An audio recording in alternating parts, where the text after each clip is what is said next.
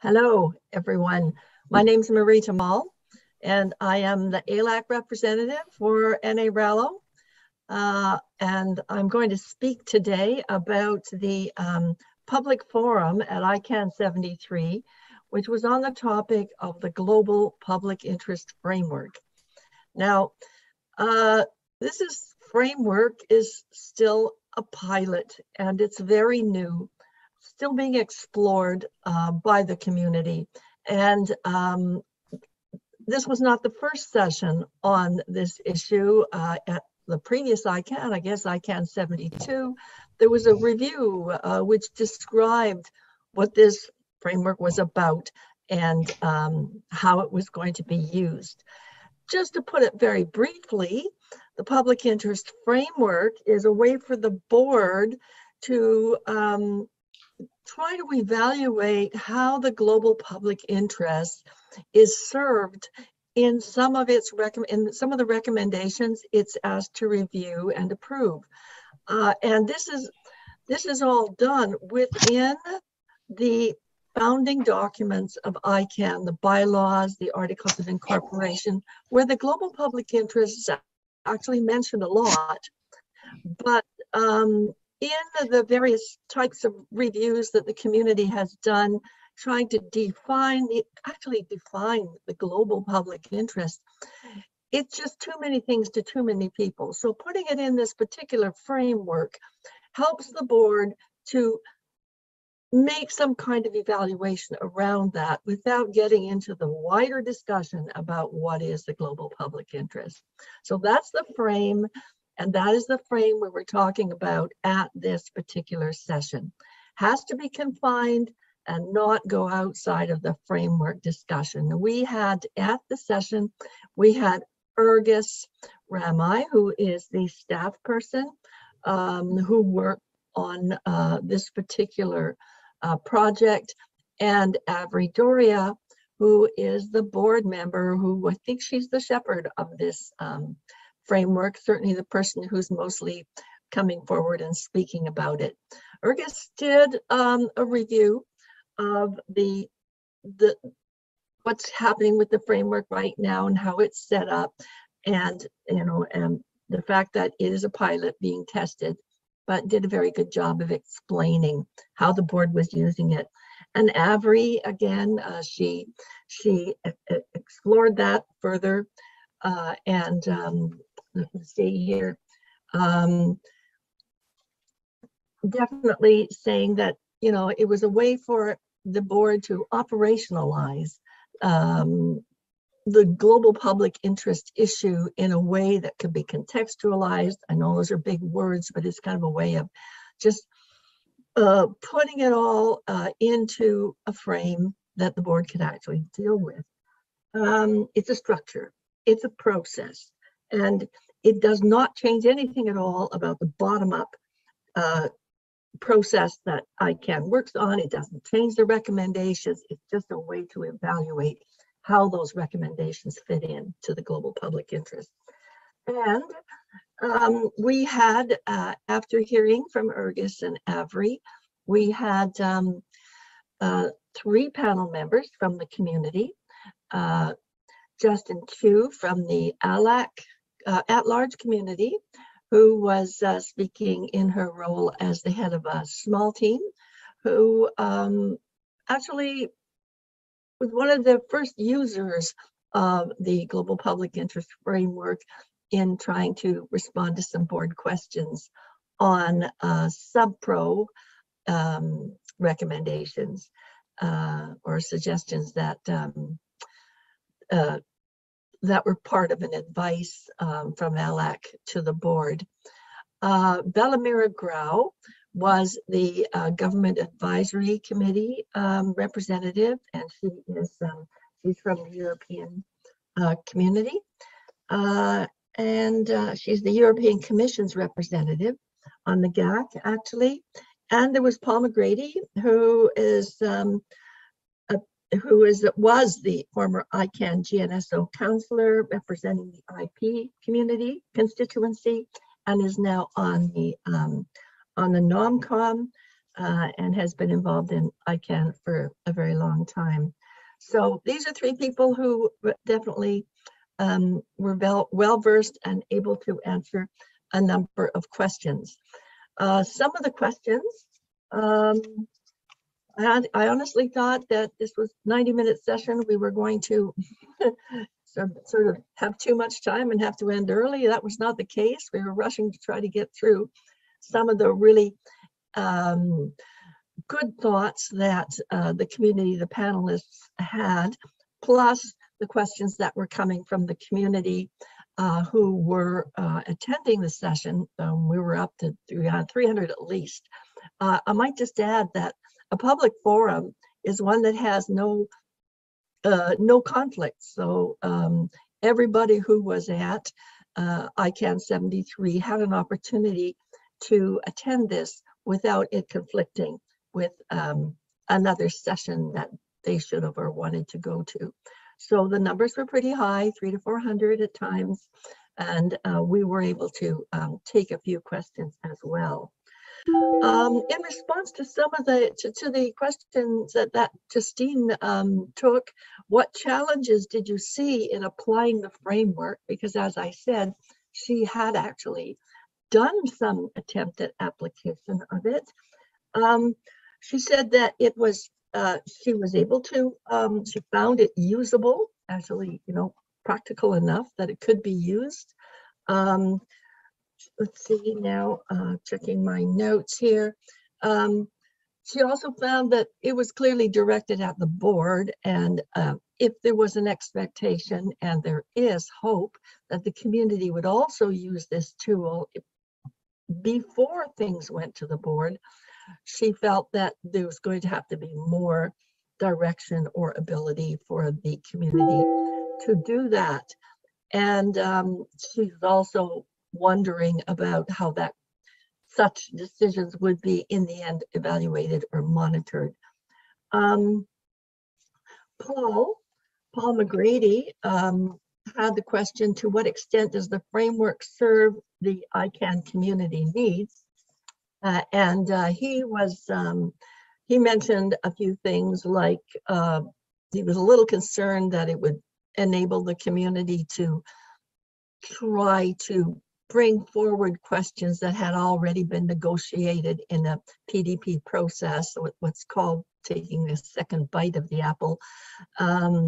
He was also had a concern on the other end of the spectrum, where it would just become a check box and not really useful consideration. And so we don't know yet that it, you know, how that's going to work. And he's quite correct in that it's new, and it's always going to be up to us to how we work it out. Velamira, how will this framework help the community evaluate relevant GPI, the relevant global public interest on any given issue? Velamira thought that it was a valuable monitoring tool, also helping with accountability, that it would help the community overcome the difficulties of finding definition of the GPI, as I said before, that's been tackled before. And this is a way of putting it into a context. So that was a good comment. She was hoping that it would evolve to a principle-based tool, which was not going to be too onerous for the community, because already the community is weighed down with an enormous amount of work. So not adding to that work is another goal. And also a concern about what might not be there, or how would negatives be addressed. There were other really interesting and excellent comments that came out of it. One of them was that in order to, it was Justine really, I think, who said that in order to make this more usable, that the global public interest framework ought to be considered when project or PDPs are actually scoped. So that is all in there, that those considerations are in there from the very beginning. And it will be easier for everyone to apply them as they go through. Also to the question of, is there a wider use to this? Everybody mostly thought, yes, there was, but who, when, and how were still questions that we were not able to ask. I think I went through the whole session last night, and I think that the staff and the board who are working and fine-tuning this probably got a lot out of this session. There were many comments, many really good suggestions, and I think it was very successful in the end. And I might add, an at-large idea that was brought forward through the vetting process that goes into where the public forums at any ICANN meeting evolve. So I think it was a successful, and how things would go forward, we'll see.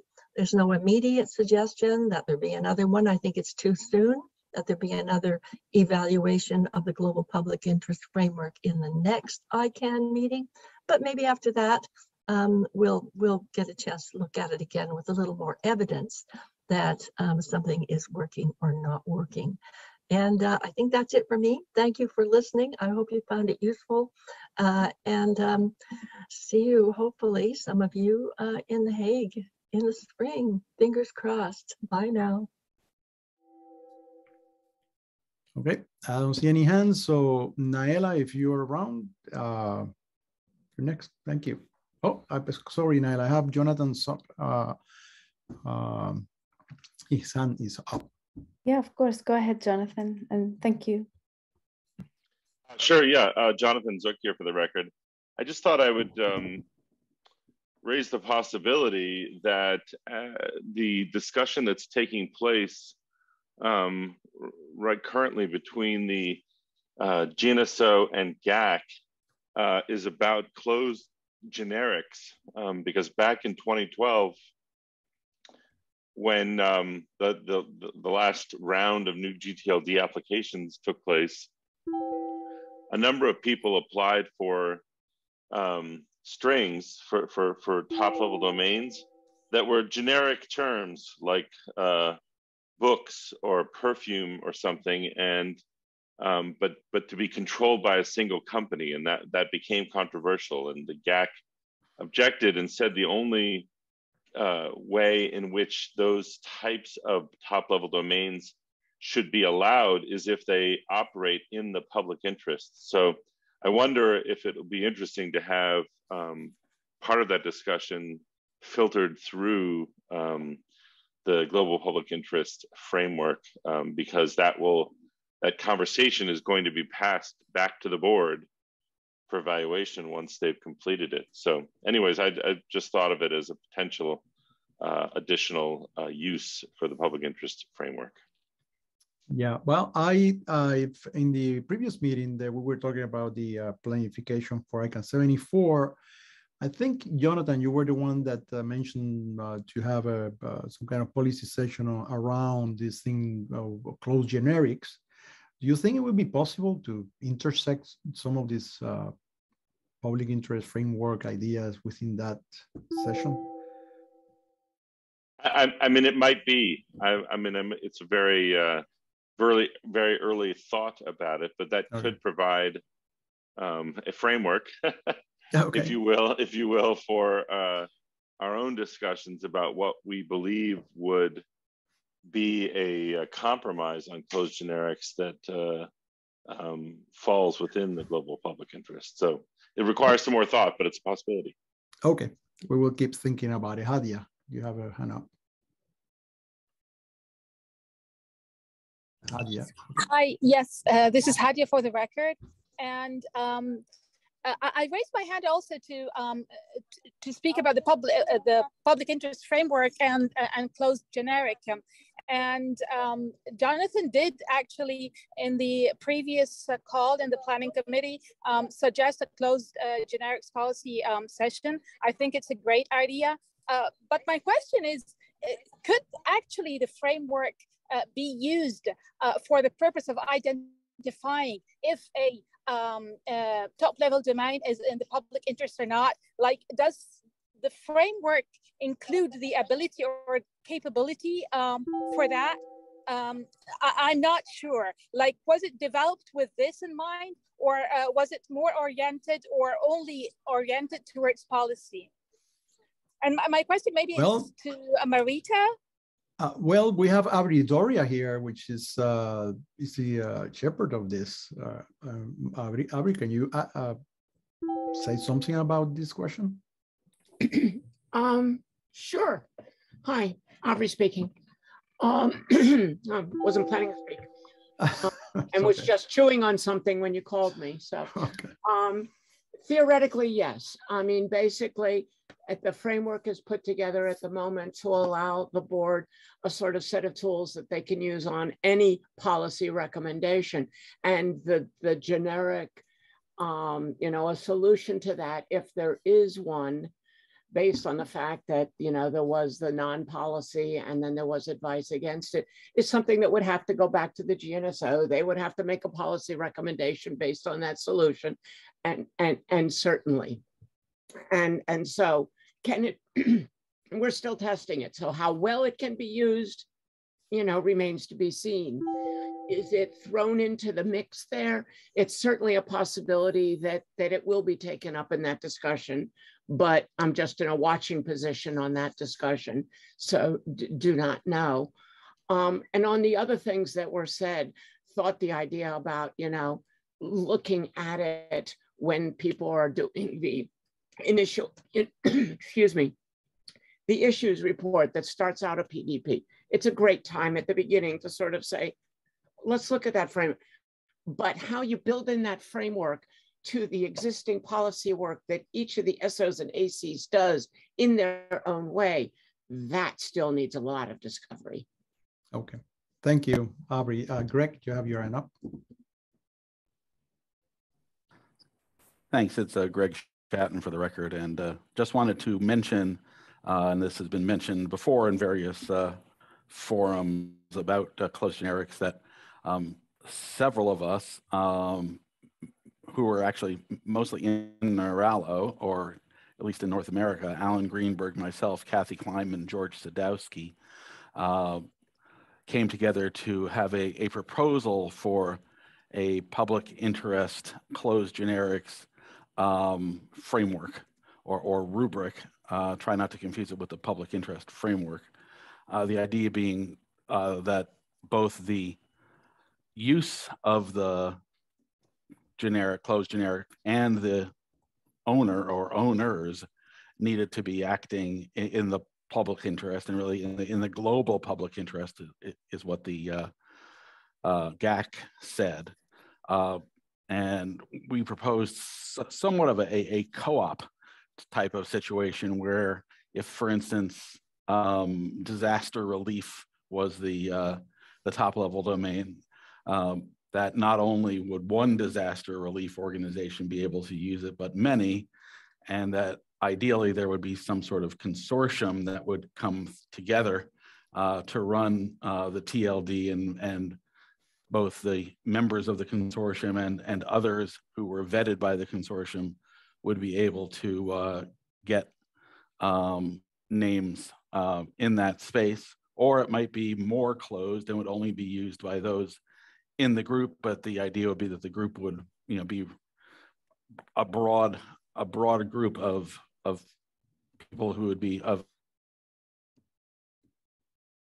companies that would be, or rather nonprofits that would be related to the TLD in question. And it's got a lot of criticism. People couldn't get much past the idea that if it was a consortium, it wasn't really closed because there was more than one owner, and that if you were looking to possibly let others use, then still it wasn't closed. But that's not necessarily the case, because some of the other so-called closed generics, like I think .book, there's ideas of that third parties would be allowed to use it, but again, they would be kind of, assigned that by the owner as opposed to just applied for through a registrar. So it's more of a collective and selective type of system.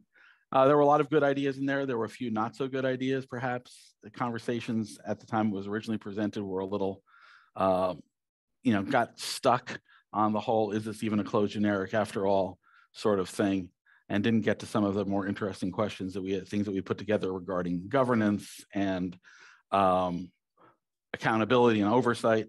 But it's something to come back to with regard to how to have closed generics in the public interest, and without just saying that as long as it's a not-for-profit and they're going to use it in a good way, there could be only one disaster relief, and it's going to be the Red Cross.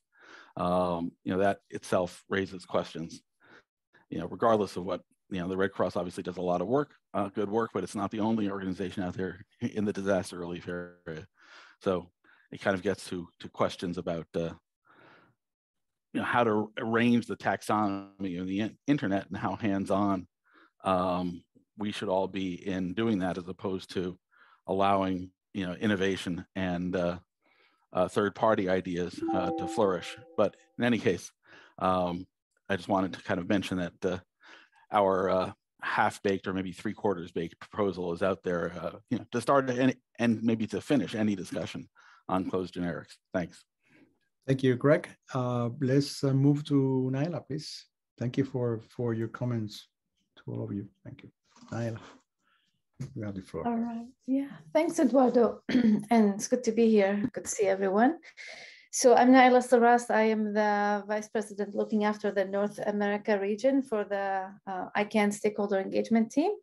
And I'm going to give a very brief report on North America Space Session that we held during ICANN 73, and then perhaps some of the ideas that we're following up from the meeting itself, and then internally we're discussing about the future of the space meetings. So the purpose of this is the second time ever that we've held this space. It was introduced during ICANN 72 in the October meeting last year, and then this is the second time we held it in March of this year. The goal of this space is really to evolve and become something that the community helps design and create topics that are of interest. So in the meantime, as we try to get this space going, we're still kind of heavily creating the topics and designing what's going in the space session. So in in the one we had in ICANN 73, we did a quick intro on what activities we're carrying out. Can you go to the next slide, please, Michelle? So what the team is doing in order to carry out the goals of the engagement plan that we worked on for the last year. And this follows closely with the 2021-2025 ICANN strategic plan. And so to summarize that, we had a brief blog that we published earlier this year that we linked to and talked about, which talks about all the engagement activities that we did, virtual, of course, throughout 2021. And we talked briefly about the NARALO and UASG partnership that we did to offer the universal acceptance training class, which NARALO gave a much better description about during the session. So that was kind of the intro of what we did in that session. What was really the highlight of the session was a talk from NANOG, so the North American Network Operators Group, came and gave a presentation about who they are, how they're organized, their mission, what they do to engage, and the work that they're trying to get done. And NANOG and ICANN signed an MOU sometime last year in 2021, and in it they undertake to do activities together to carry out both of their missions. And so this is really this is an implementation of that NANOG MOU that we are working on. It was Edward McNair from NANOG that gave the presentation. Yes, they normally do a NANOG before ERIN meetings. That's right. Eduardo and Glenn, sorry. And in fact, I think they're kind of planning something around the same time that NARALO is planning their GA. So I think around that AREN meeting that's happening in the September, October timeframe, you can expect to see NARALO there as well doing their meeting. So it should be a good chance to catch NARALO in their meeting as well. Excellent. Thanks, Glenn. That's good. So that's what NANOG did. And then NARALO did a good presentation on how their activities for the last period since the last time they reported during the space session. And then, as I said at the beginning, went into a little bit more detail about the universal acceptance course that we did together with them and the UASG, Universal Acceptance Steering Group. So that was pretty much the bulk of the session.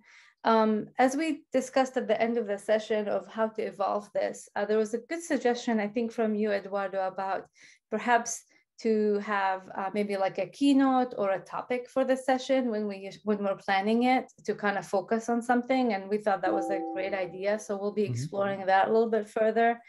We'll also be exploring how to get more involvement, perhaps like create, I know the Middle East session, for example, they have a community group that decides what topics and what to explore at that session. So perhaps we will put something like that. I don't know, it's something that we need to work more on internally and in consultation with the community. But also another discussion that's happening right now here internally is how often do we want to keep having these sessions? Do we need to have a space session at each ICANN meeting? And do they need to be attached to the ICANN meeting, or can we have them outside of the ICANN meeting? So for example, when the meeting goes to the Asia Pacific region in the September timeframe, it doesn't really make sense for us to try and have a North America space session in that time zone. So what do we do? Do we have it? Do we not have it? Do we only have the session when the time zone is more suitable for our region?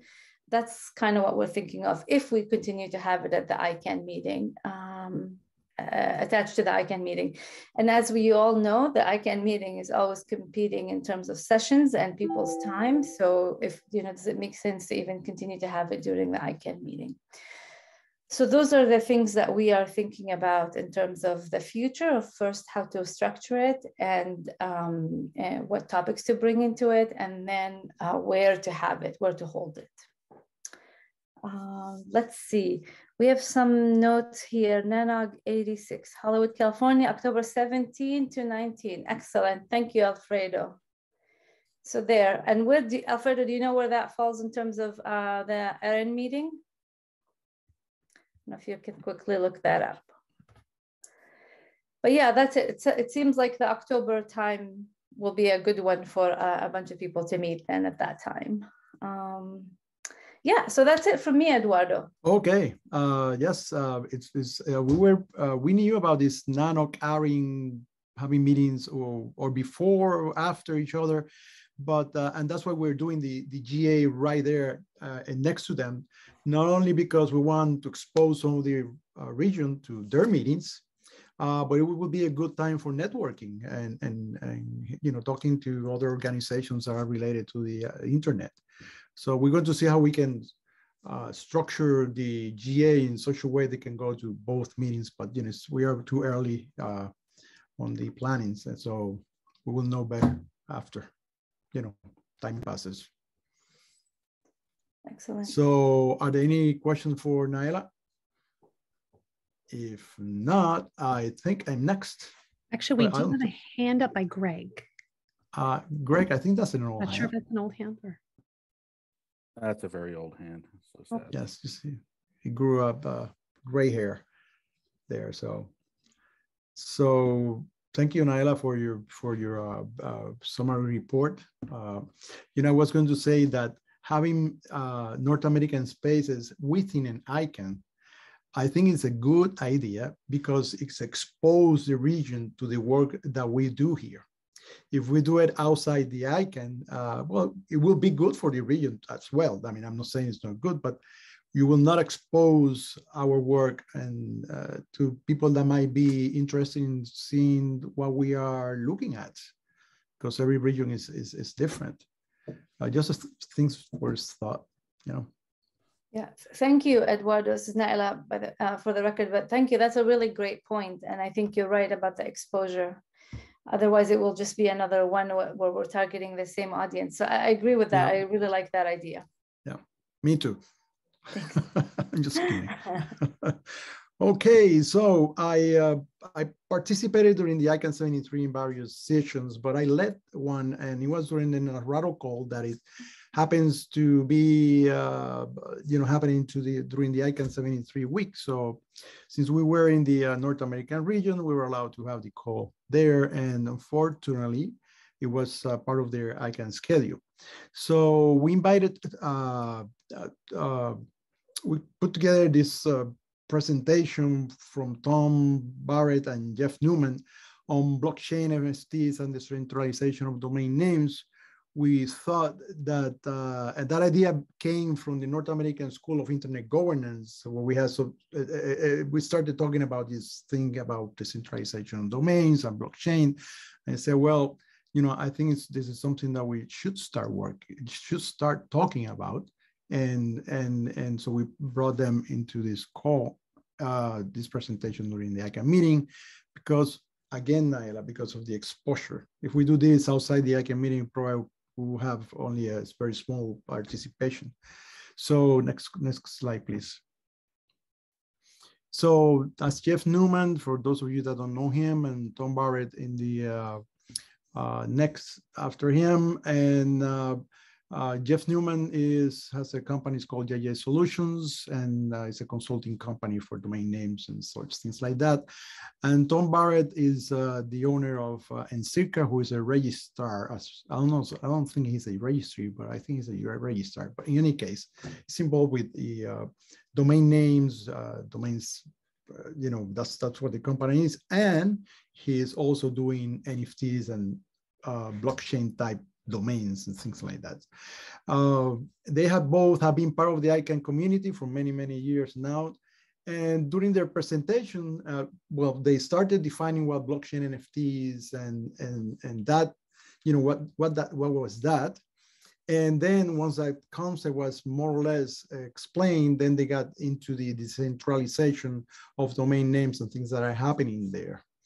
In the realm of the blockchain and decentralization of the domain names, there are many, many people that own and unregulated and decentralized domains. And believe it or not, there are alternate routes that exist there, which we don't know. I'm not involved in that realm, but there are multiple routes there, and so my report on this presentation will provide you a little bit of the concept that they were presenting, but I'm going to try to use an analogy for some of you that do not understand blockchain, because the concept is very simple to understand. The difficulty is in the implementation, how you do that and how you, take this thing that is digital and make it happen, and cryptographics and wallets, digital wallets, and money coming here, money coming there. So I will try to do an analogy, but there is an intersection between what is physical and what is digital that is difficult sometimes to appreciate, because there is an abstraction.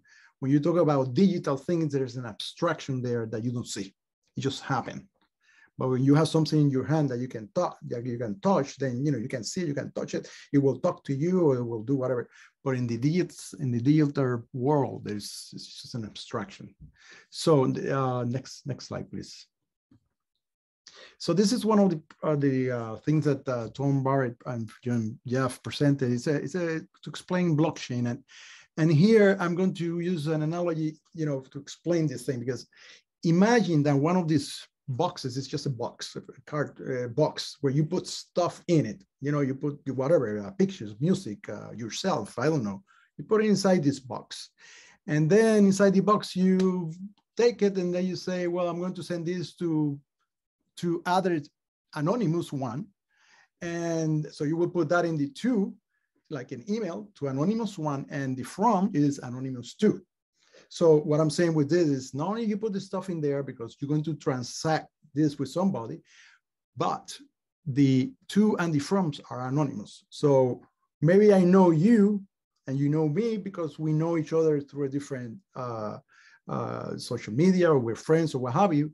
But the people that are looking at this, they don't know who sent what to whom. Whoops, I'm sorry, to whom. So that's one of the things that this blockchains provides. It's an anonymity and privacy. And so this is a box where you put all this stuff in, and imagine that you have a hook in the back of the box and another hook right in front of the box. And once you close this box and send it, eventually there will be a chain connected to your back, and that chain will be connected to the front of the previous block that happened before yours, and so forth and so forth and so forth for all the transactions. So that's the concept. And that's what it's called a blockchain. You have a block of information that goes here and then is tied up to all the other blockchains that happen sequentially. And this whole thing becomes a ledger, just like a statement of a bank, that you can see who did what, when, what transaction, and what happens there. And the other thing is that it's irreversible. Once you do it, it's gone. I mean, you cannot go back and changing that we do in Facebook. Sometimes we have a typo, we go back and change the message. No, it's gone. That's it, anonymous. And you look at the ledger and makes it open. And now how this happened, how this is implemented is a big thing. I mean, this is a mathematical model programmed in many mathematical algorithms that encrypt these things, give you the anonymity, give you secret keys, the public keys, and all that. So, by the way, this thing about putting the chain behind your box, and then the other box, and the other box, and you will have another chain in front of your box pointing to another one. It doesn't happen at the moment. It happens. I know some of you have heard about this process of mining. And mining, it takes this whole transaction in the box, and then they start putting this change between, in order. And they imagine that, these things happening millions of times a second, or millions of times a minute all around the world. It takes a lot of computational power to do this process. This is just mathematical process and programming. And a lot of computer power, it translates into a lot of energy. That's what it says, that when people are doing mining, it takes a lot of energy, because it takes a lot of energy just to go put all these blocks one into another one. So that's the concept of blockchain. Very simple. Next one, please. Now, non-fungible token. Well, and it says, well, the NFTs or non-fungible tokens is something that is basically it's a unique digital signature. And the analogy here is if I'm painting, if I have a paint, I put my signature there, right? And that signature is my original signature, and nobody can copy it. So I have an original paint. So it's a unique digital signature when we talk about digital, and the paint is digital. Whatever you're buying, music, a game, a video, whatever you want to be an owner of, it's a unique digital signature that says that you own that thing and nobody else. Maybe people have copies of it, but you are the one that own it. And for that, people pay lots of money. There is a tweet there of that picture that earned, I don't know, it's too small for me to read, but it's about $28 million or something like that. Huge amounts of money people have and pay for these things. To have a digital, I mean, this is an abstraction. This is digital. There is no something physical that you can, in this example, I mean, I know this is being used to buy and sell cars and things like that. There was an example of that, or having a Tesla. Somebody sold the Tesla through here, and then this, illicit, please. And then this person, in order to use the car, he has to pay every month, because I have to send the Tesla a special key every month so you can use it. If you don't pay me, you don't use it. That's one example that was given during this.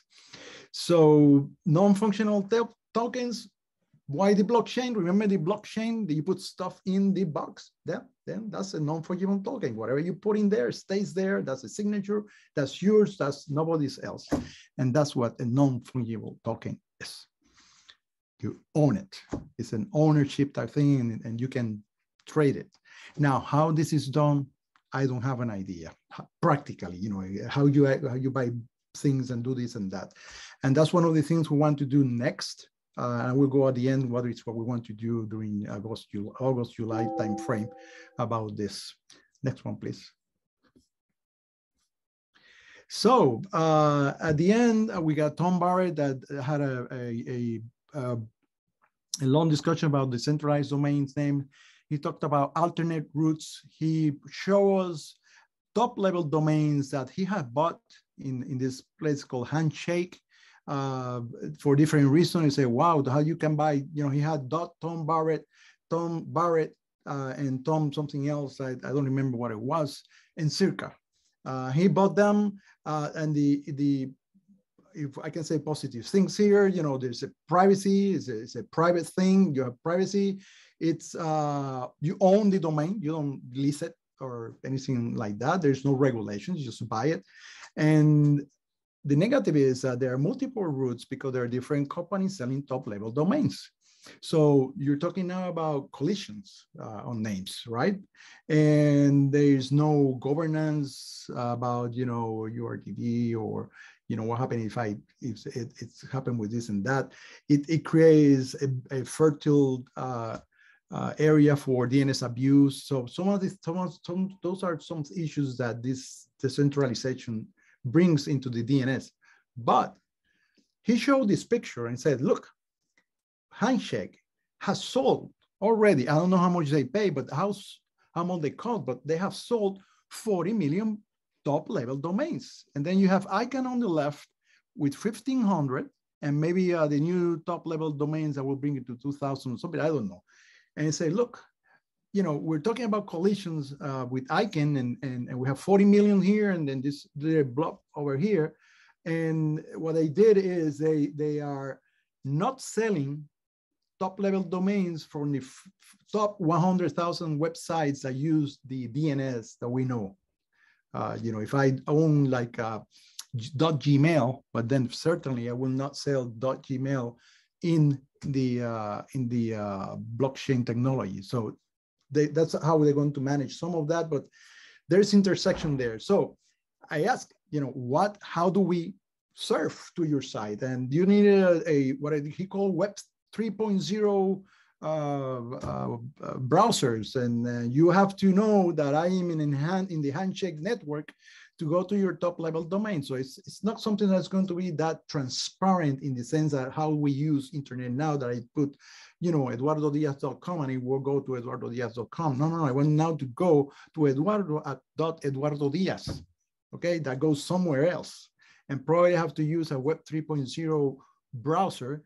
And really, I don't understand how that works, but that's those are some of the things that we want to bring into that practical guide, and have Tom or Jeff giving us a run on how you do this and actually surf from one place to another, and how you actually buy a top-level domain.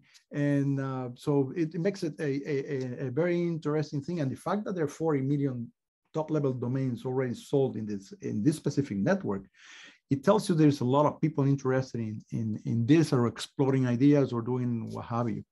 So those are the things that we have to watch for. And the next one, please. The last one. I wanted to say that apparently this was a very interesting thing during the ICANN 73. We were watching the number of participants, and there was an average from beginning to end of 210 participants that stayed all the way to the end. And the chat was active from the beginning.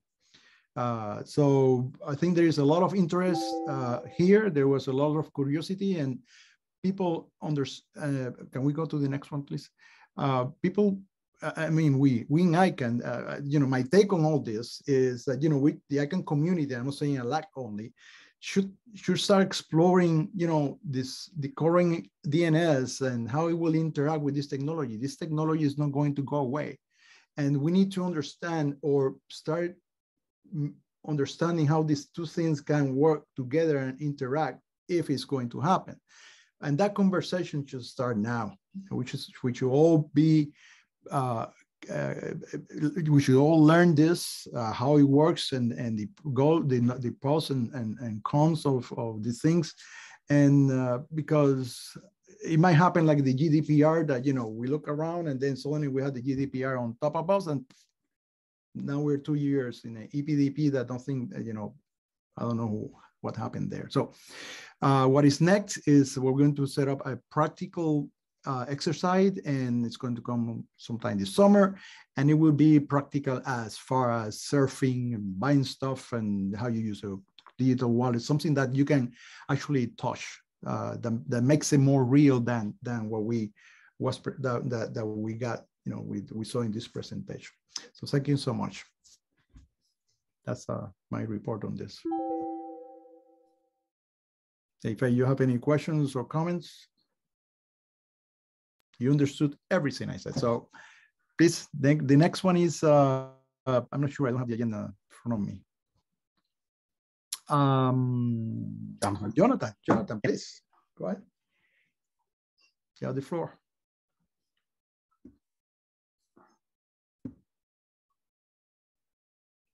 Hey there. Jonathan Zuck for the record. Oh, I don't know what my camera's not working. Thanks everyone. I have been asked to talk a little bit about some of the sessions, sort of random sessions. That's what's under me, you know, random various participations. Was what I was assigned for the ICANN 73 meeting, and there were a number of different discussions that took place that are quite interesting. One of the topics of ongoing discussion for the at-large community and for the ICANN community generally is the topic of DNS abuse.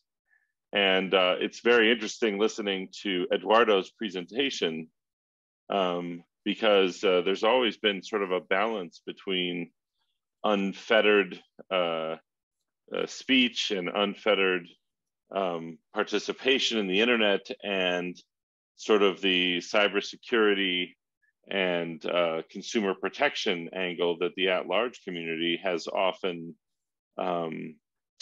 you know, tried to support. And so it'd be interesting to see what the mechanisms for DNS abuse mitigation might look like in the free-for-all world of 40 million top-level domains, and what that'll look like as we work going forward. But in our own little world here of the original root, if you will, with our 1,500 domains, there's been a lot of ongoing discussion on the topic of DNS abuse. And the at-large community has played a significant role inside of the broader ICANN community in raising the visibility of this issue because of the implications for individual end users. We've held a number of different sessions bringing up a number of important topics in the context of DNS abuse, and this hasn't gone unnoticed. And so there are a lot of DNS abuse related initiatives that are now taking place. There is a DNS abuse working group within the Contracted Party House. There is a DNS abuse small team group of which Justine Chu, our GNSO liaison from the at-large, participates. There was the creation of something called the DNS Abuse Institute that Graham Bunton, formerly from Two Cows, is heading up. So there's a number of different entities that have taken up this issue, and the onus is now on us to move from the general alarm we were sounding towards a more granular approach to whose responsibility is each sort of individual component of the problem.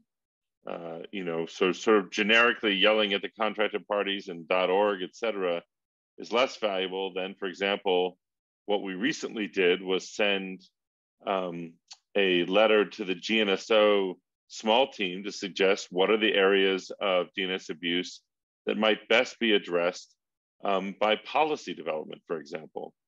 And so that took place recently, and those conversations happened during ICANN 73. The primary DNS abuse conversation that took place during ICANN 73 had to do with making the distinction between maliciously registered domains. Those are the domains that from the very start, the reason for registering them was to use them for DNS abuse purposes, usually for phishing, right? Those are domains that are designed to trick people into thinking they're legitimate domains. And hijacked domains. And very often that's a much more subtle form of DNS abuse, in that you have a site that is operating normally, and for all intents and purposes, if you come to it as an individual user, it's fulfilling its normal mission. But a new page, farming page, has been created on that website that then is pointed to by a phishing attack, so that you're going to a legitimate domain that you wouldn't necessarily want to shut down, but that's where your information is being fraudulently collected. And so how do we make the distinction between those maliciously registered domains and the hijacked portion of a website? And so part of that discussion is who's responsible as well. So if it's a maliciously registered domain, then it feels as though it's squarely in the remit of a registrar to bring that domain down, right? That if the entire purpose of the domain is fraudulent, then that is a very straightforward. Well, it's nothing straightforward. I take that back, but it's straightforward in terms of who we believe is responsible for taking action. But in the context of a compromised domain, a hijacked portion of a website, then the web host might be the better candidate for some form of mitigation. We made the argument, and by we, I mean those of us that participated from the at-large community, that while we appreciate that distinction, we believe the number one priority needs to be the mitigation itself. That all the time that you spend trying to determine who's to blame or what the intentions were is time that the individual users are still being subject to these phishing and farming attacks. And so that's one of the challenges and one of the points of friction that we as representatives of the individual end user interests and those that might be responsible for mitigation have, is that we want to see a more immediate mitigation, and anything that delays that we consider to be negative. So to that end, one of the things that's interesting is that the Domain Abuse Institute is soon going to be making available a centralized domain reporting tool. I've just pasted in the chat a link from Domain Insight on what that tool is all about. But the idea will be that the complaints about a particular domain will be centralized and standardized so that they all have the same format, that reporters will be in some way evaluated prior to them reporting, so that the registrars will get sort of a cleaner feed, if you will, of complaints and be able to know that they can take action right away, rather than all the sort of triage of messy complaints that happen now.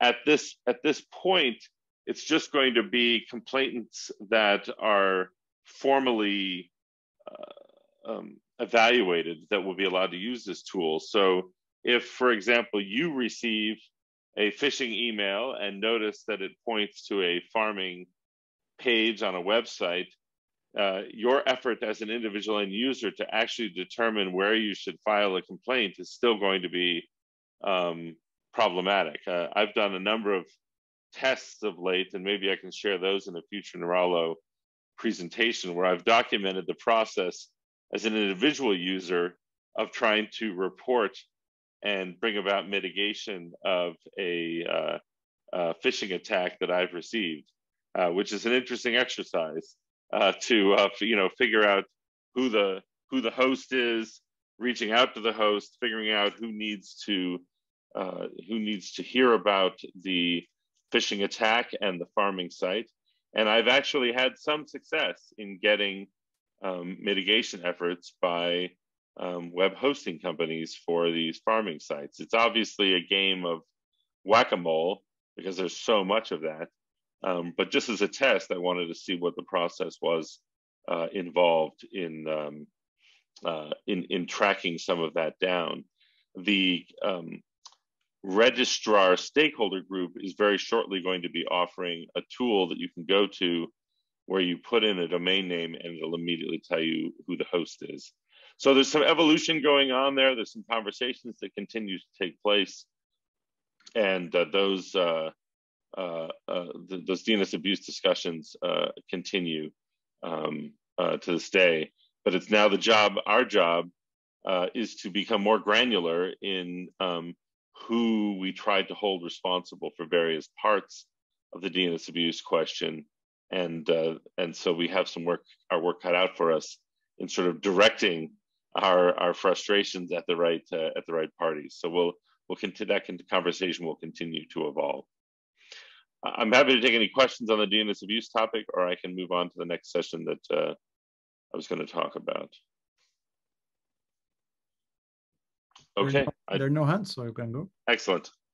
Thanks, Eduardo. Another session, and Hadia's on the call, and so she can provide a lot more information than this, but in terms of my own participation, Hadia held a session that was on protecting the interests of individual end users more broadly, and there was a series of panels, and so it was very a broad topic with a lot of conversations that took place. But what I was tasked with doing was looking at the mechanisms we have for understanding what the interests of individual end users are. And I sort of divided it into three categories, if you will. One was just logic.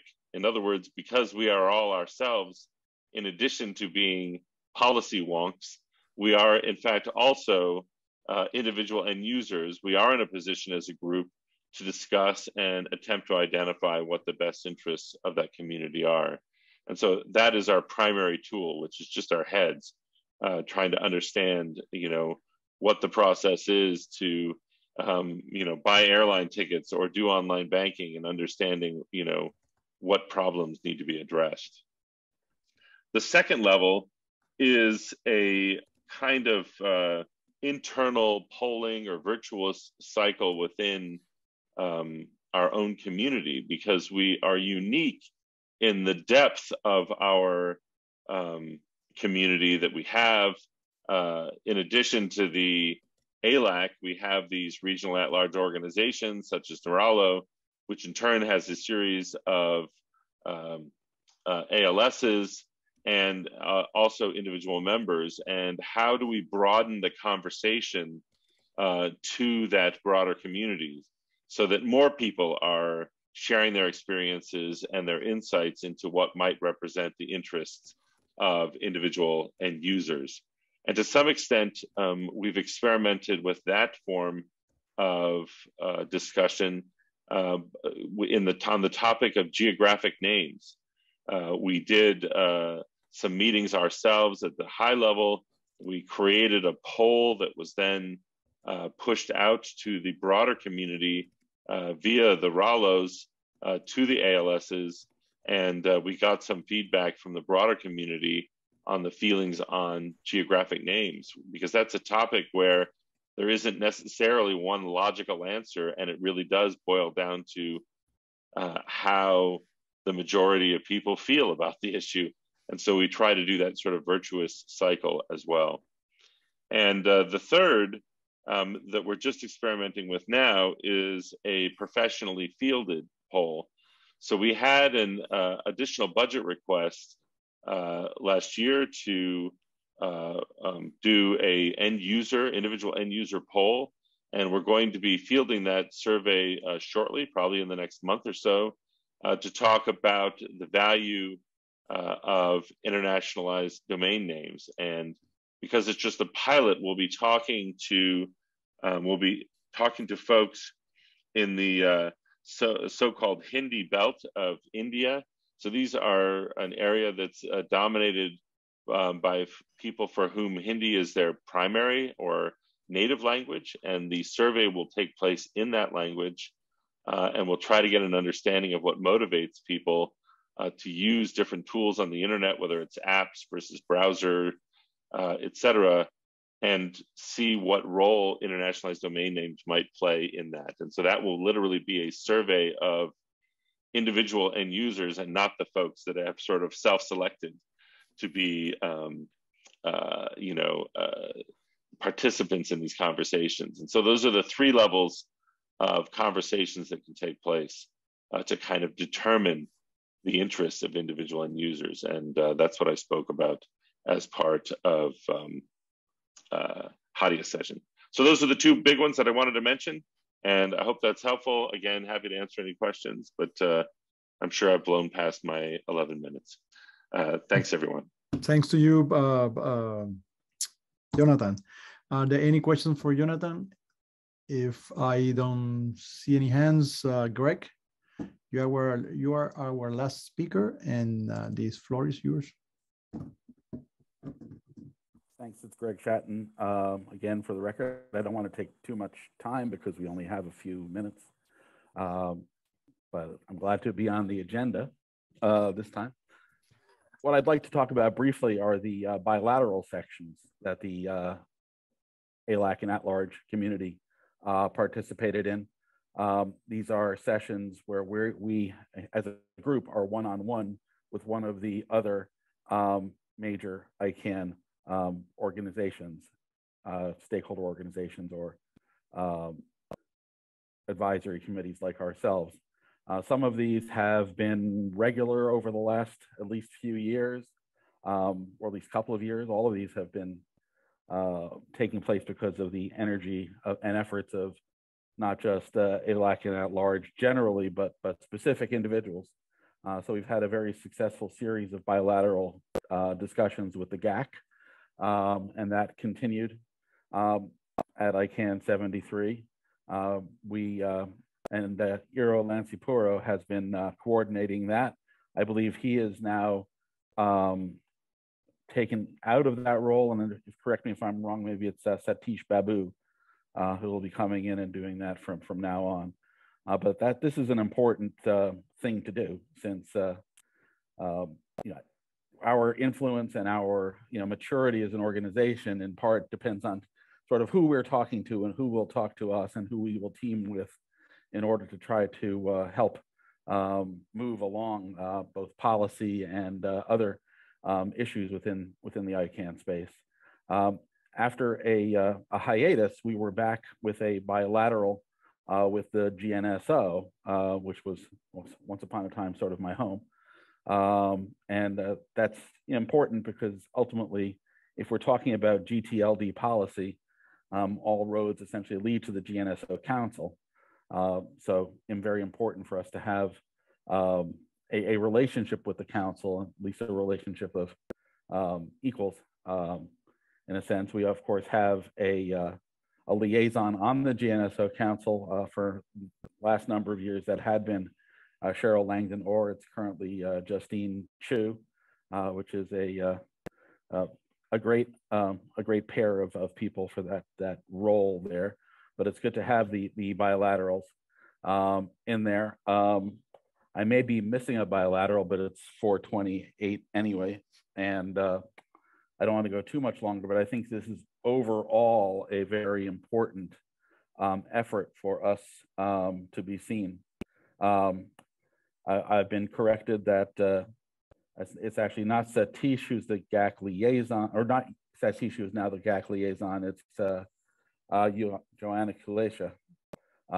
So that also great. Joanna's from Poland, from Łódź, not far from where my grandfather was born. Actually, not far from where my father was born. Sorry, I'm not that old. In any case, all important things. And one last comment that I'd like to make is that there was obviously a lot of discussion about DNS abuse. I knew that if I was coming after Jonathan Zuck, I would not be the one who would primarily be discussing DNS abuse. But I think it's important to note that while there are a lot of discussions, there's still a fundamental rift between certain parts of the community and others as to the breadth of DNS abuse.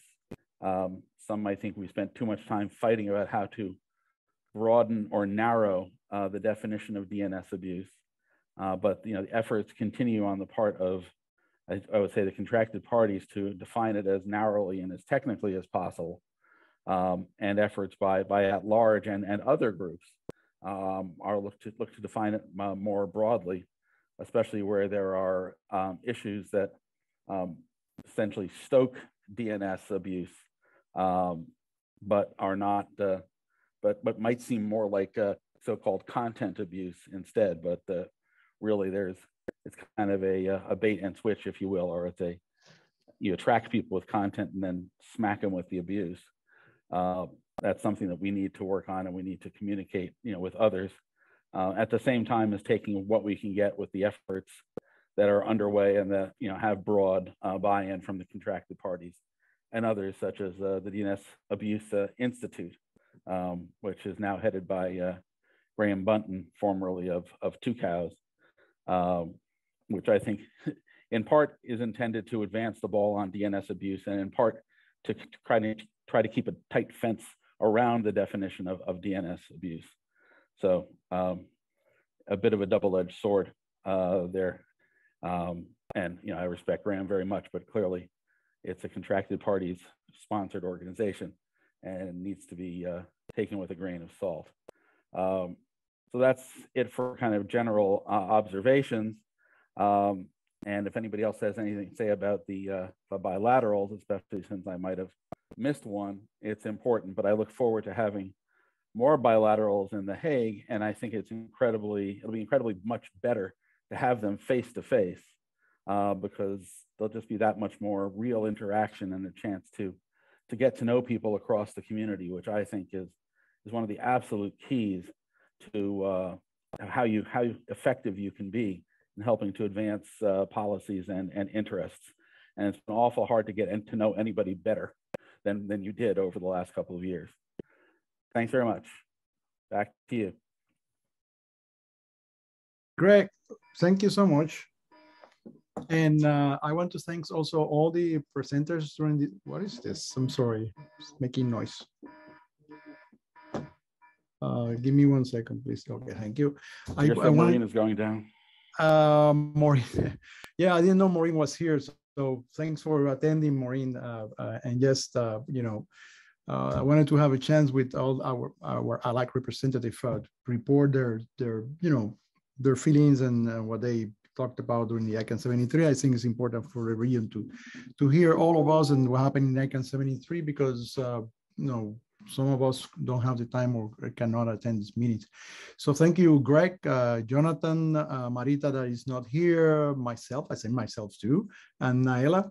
And if I'm missing someone, next time, by the way, we're going to have Denise from the social media at the beginning of our next meeting, which is going to happen in May, to talk a little bit, a report on the social media numbers for ICANN 73 and the results there. So thank you so much. And this meeting is adjourned. Thank you, everyone. Thank you, everyone. Bye-bye. Thank you, everyone. The meeting is adjourned. Please take care. Bye all. Bye all.